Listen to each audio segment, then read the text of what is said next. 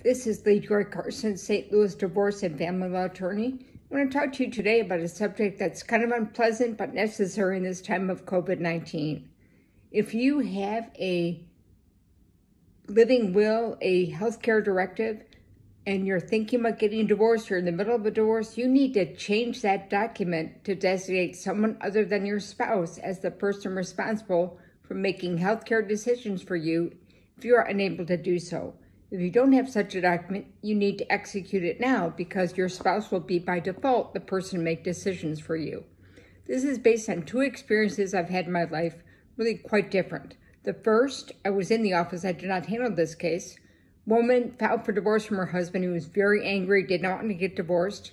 They found her one day while the divorce was pending, laying in her driveway outside of her car, which was turned off and had not moved.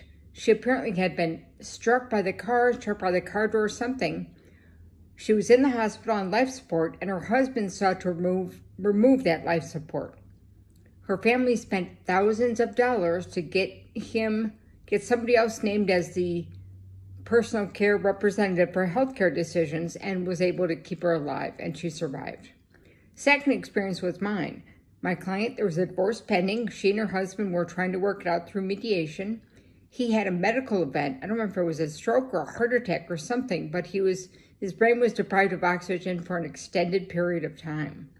He was in the hospital on life support. She and her adult children were there to visit him when a woman they've never seen before comes in the room, starts stroking his arm and says, "John, you need to wake up. It's our 7th anniversary. Obviously, his mistress. She was, by default, his power of attorney for healthcare.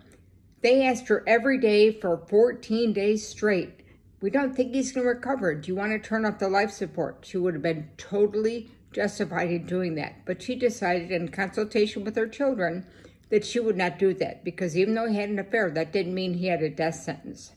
Guess what? He survived.